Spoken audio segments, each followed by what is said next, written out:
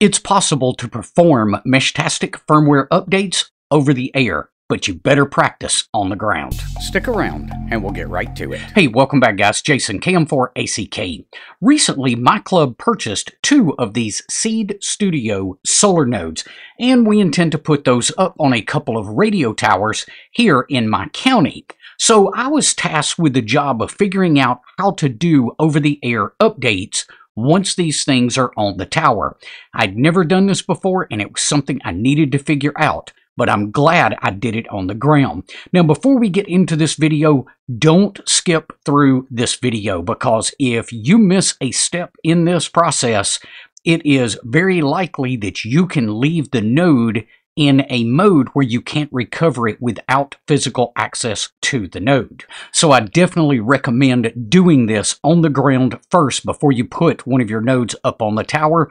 Twice I got the node left in DFU mode where it would not reboot without me plugging the thing into my laptop to being able to recover it. So hopefully this video is going to save you that trouble, assuming you follow all of the steps. Now, another thing I've got to say right up front is this video, if you're watching it a year or so after I have put it out, there may be changes. Right now, we can already do over-the-air updates with iPhones right in the Meshtastic app, but on Android, it's quite a bit different. So I suspect that's going to change. Again, if you're watching this and it's maybe over a few months old, I would recommend doing your homework and making sure this is still the current way to do things. So the first thing I did was I went over to the SenseCAP solar node page, and I was trying to figure out exactly what kind of board it used. In this case, it's using an NRF 5284 board. And armed with that information, I went ahead and went over to the Meshtastic website for the NRF 52 OTA firmware updates. Pay attention to this caution right up at the top. It does say that these OTA firmware updates come with an increased risk of failure. So you may, even though you do everything right, it might fail on you and you may have to come get or go get the thing off of the tower anyway. But it's at least worth trying this method first after you understand how it's done and you've had success on the ground. Right below that, you'll see a section for Android and for Apple. Now, I'll be using Android today. If you're going to be using an Apple device, click right here and this will give you all of the instructions that you need. For Android, it's a little bit different because, like I said earlier, we can't do this through the app. We need this Nordic Semiconductor app. And specifically, we need version 4.24.3.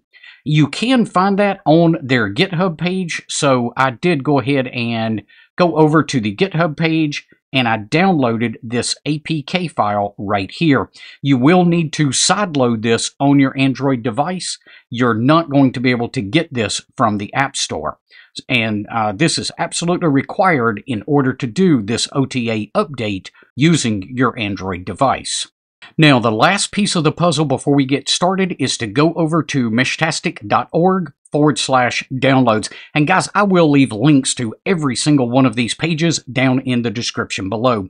When you get to this page, you're going to scroll to the very bottom, and I'm going to just grab the latest stable version. So go ahead and click this download stable version, and that's going to bring you over to the Meshtastic firmware GitHub page. We're going to scroll down until we find the list here. And remember, we're working with an NRF 5284 board. So you'll see that firmware right here. There's a lot of different ones here. Make sure you're getting the one, the firmware specific for your particular board. But in my case, it is this one right here. So let's go ahead and download that file.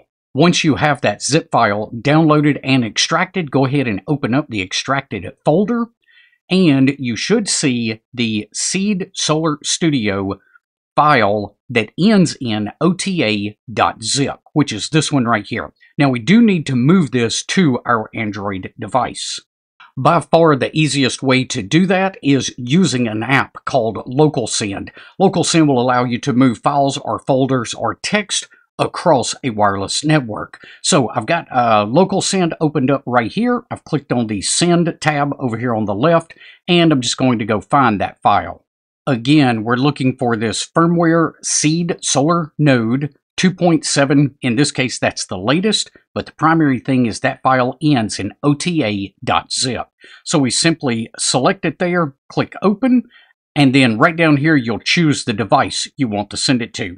In my case, I'm going to send it over to the Graphene OS. All right, so I've gone ahead and connected the Meshtastic app to the node that we want to update, and I just want to take a quick look at that by scrolling down, and you'll see that the current version installed is 2.6.9 and the latest stable is 2.715, which is what we just downloaded.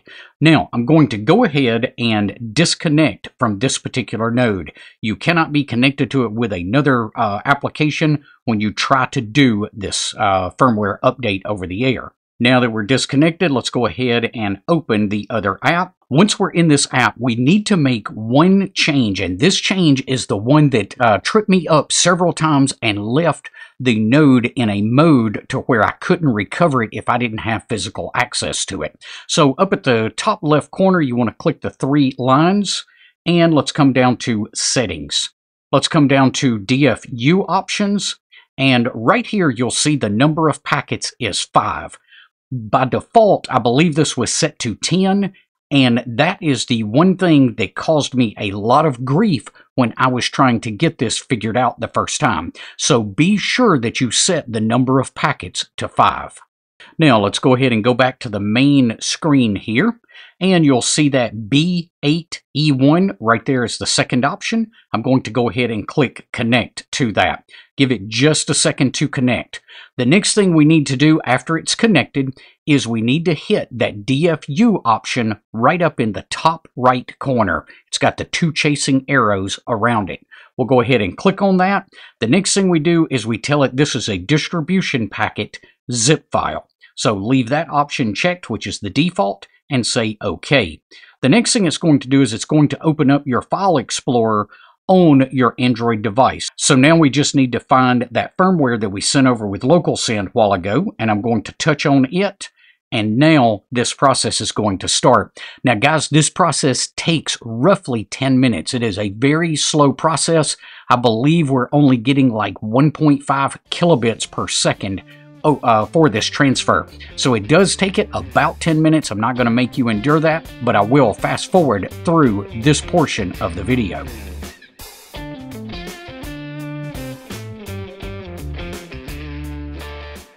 Oh, a quick note while this is running. There was something that I read, might have been on the Apple side of things, that said don't let your screen go to sleep. It might disrupt the process. So I am going to verify that I keep the screen on during this entire process.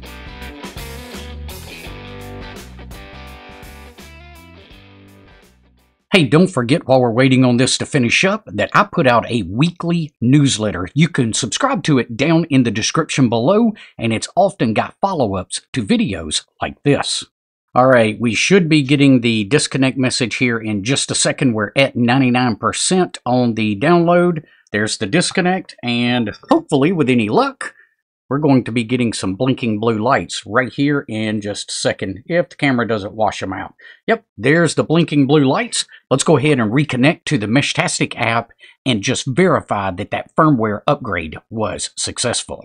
Be sure in this app that we use to update the firmware that we click the disconnect and then close this app entirely. We'll go back over to the Meshtastic app, and let's go ahead and connect to that B8E1. We'll give it just a second here to connect, and let's go ahead and check out that firmware, and we're on the latest 2.7.15. So hopefully this video will save you some grief and show you how to successfully use the over-the-air update feature with Meshtastic. If you found today's information helpful, be sure to give us a thumbs up before you head off. We will see you guys on the next one. Until then, 7-3.